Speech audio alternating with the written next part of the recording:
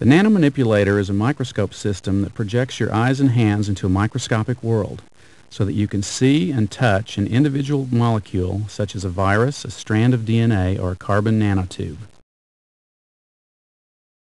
It works by giving you a virtual reality interface to the microscope with a visual interface that is similar to looking at a real human-scale physical surface and a haptic or touch interface that is similar to operating on human-scale material with a hand tool such as a pencil, scalpel, or broom. The tiny region of the sample being scanned by the microscope is magnified by a factor of roughly 1 million. To illustrate this size difference, we show a computer chip and a human hair as we zoom in on the sample. This hair is about 100 microns across, 100 times smaller than the chip. Here we're putting the hair on top of the chip, which is inside the atomic force microscope. Now we're going to put the top of the microscope back on. We switch to a model of the microscope and the things inside of it so that we can zoom in by several orders of magnitude. Here we see the chip 1 centimeter across, and the 100 micron hair is laid across the chip. As we slowly zoom into the chip, you can see the circuit paths start to emerge on the chip. Circuit paths are roughly 1 micron across. And this is about the same size as the bacterium that we see approaching us. This bacterium is about 1 micron across, 100 times smaller than the hair. As we continue to shrink, we see the wavelength of light, half a micron, the limit of resolution for optical microscopes. The circuit paths on the chip are about the same width as the wavelength of light. Magnifying still further, you can see 3 large molecules sitting on the circuit path.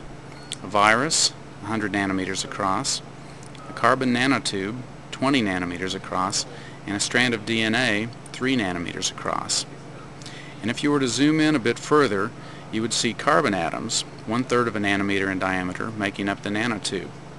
Thus, a nanotube 20 nanometers in diameter appears through the nanomanipulator's interface to be 20 millimeters in diameter, the size of a garden hose.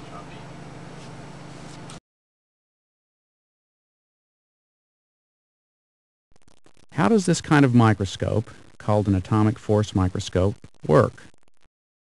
It uses a very sharp tip to delicately touch the sample in different places, and then uses this collection of contact points to construct an image of the sample being probed.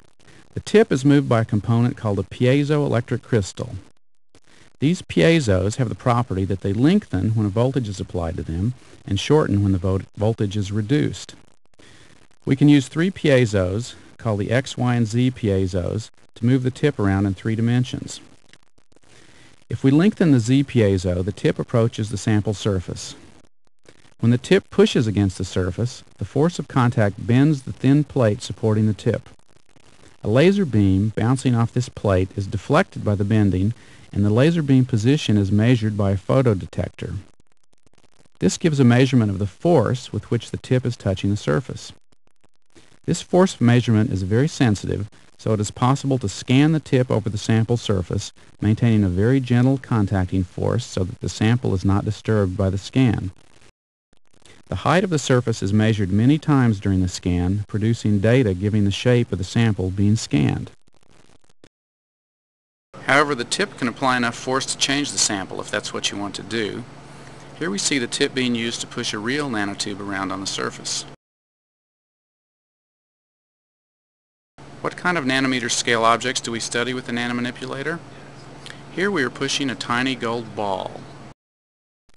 Here we see a carbon nanotube being pushed and bent by the microscope's tip.